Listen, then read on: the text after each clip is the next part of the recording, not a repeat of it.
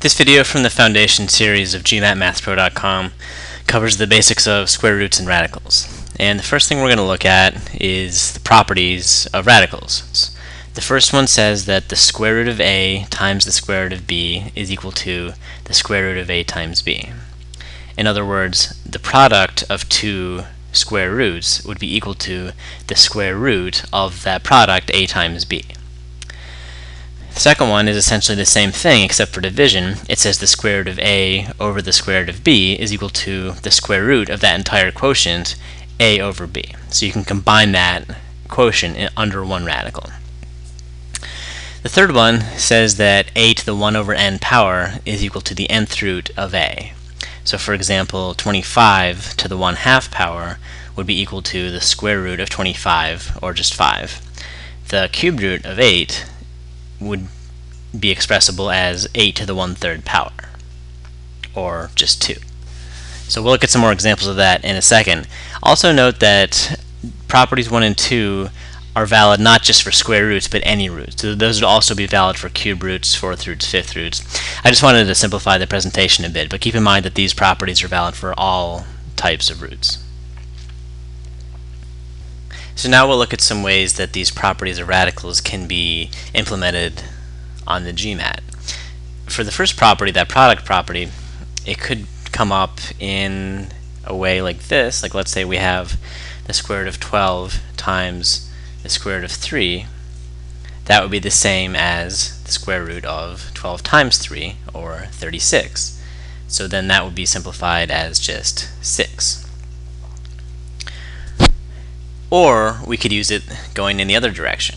We could have something like the square root of 8, and then we know that 8 is the same as 4 times 2. And from that property, we know that the square root of a product is equal to the product of the square root of the individual factors underneath the radical. So this is the same as the square root of 4 times the square root of 2. And then we know the square root of 4 is 2, so this all is equal to 2 times the square root of 2. And you can verify this on a calculator if you'd like. Go ahead and punch in the square root of 8, and then punch in 2 times the square root of 2, and you'll see that they are actually equivalent. So one more example of that, just because it's so important. Let's take a look at the square root of 72.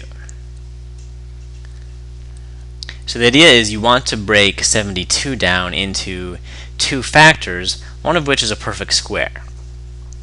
Okay, and there will be a few different ways to do this with 72, but let's say the first perfect square we see that's a factor of 72 is 4. So that means 72 is 4 times 18, and then this becomes square root of 4 times square root of 18, and then that becomes 2 times the square root of 18. But 18 still has a factor that's a perfect square, so we could still simplify this further.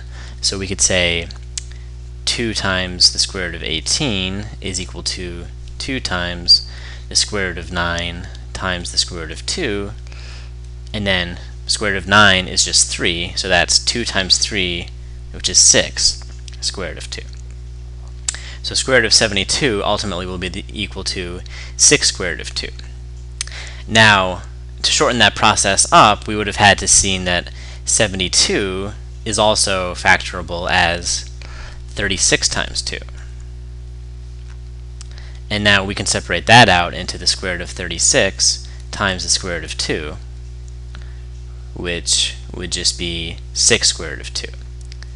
So the lesson is, you can do it in steps if you need to. You'll still get the same answer, but really to simplify it all the way on the first step, you have to find the biggest perfect square that's a factor of that number. Okay, now with the second property, we could use this one also either from left to right or right to left. We could have something like the square root of 32 over the square root of 8, and so the property number 2 says that we can combine these both under the same radical. So that would be 32 over 8, and then 32 over 8 simplifies as just 4. So that's the square root of 4, which is just 2. Or we might have something like the square root of 25 over 16. So in this one, we'd want to go the other way and say, okay, I know square root of 25 over 16 is the same as the square root of 25 over the square root of 16. And these are perfect squares that we can simplify, so that's just going to be the same as 5 over 4. And the third property that just relates how a fractional power is equivalent to a root.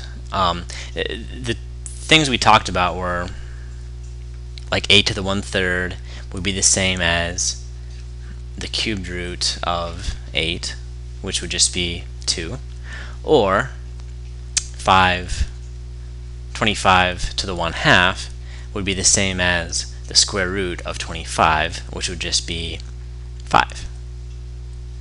Okay, so you can, and again, you can convert it either way, either from a fractional exponent to a radical, or from a radical to a fractional exponent.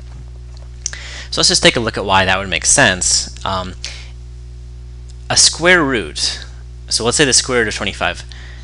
A square root of a number is the number that when multiplied by itself gives you that original number. So square root of 25 times the square root of 25 must by definition equal 25. Now if we replace square root of 25 by 25 to the 1/2, then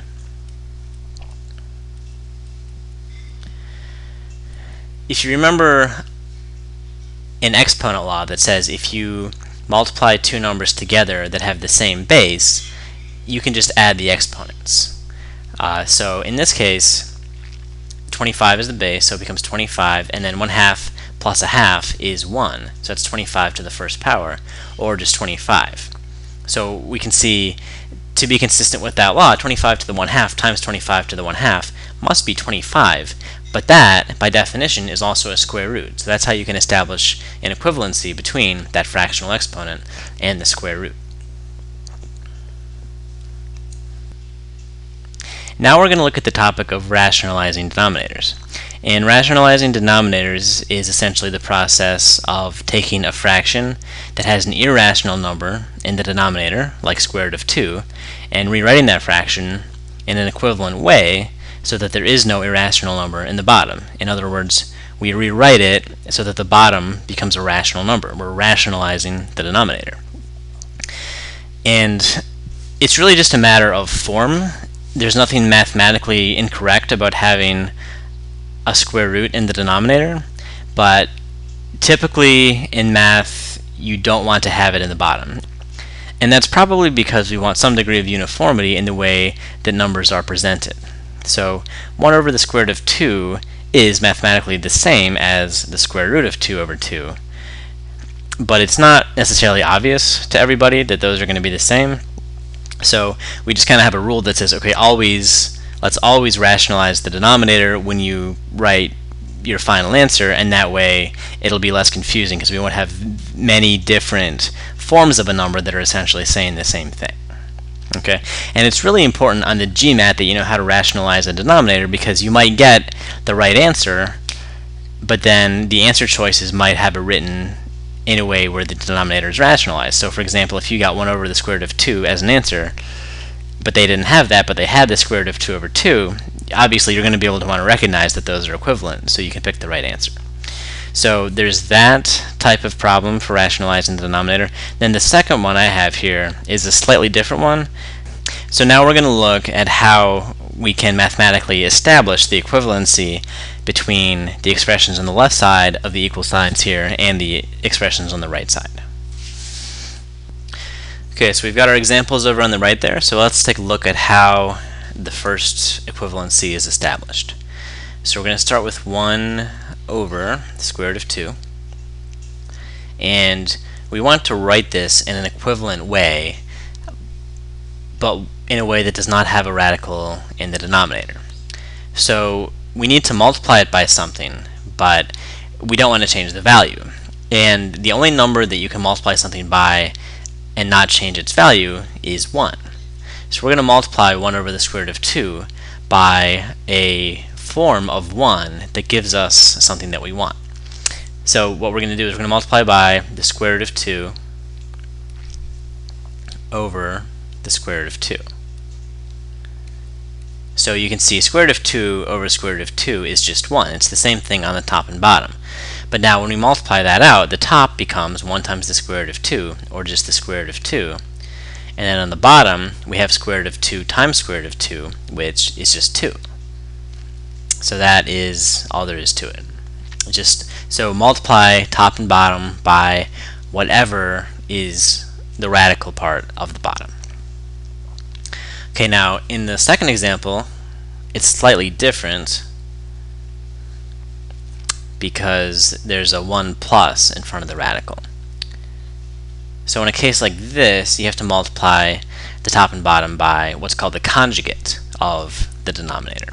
And that means essentially, the conjugate is essentially the same thing, except the sign in the middle is changed. So in this case, it's 1 plus the square root of 3, so we're going to multiply by 1 minus the square root of 3 on the top and bottom.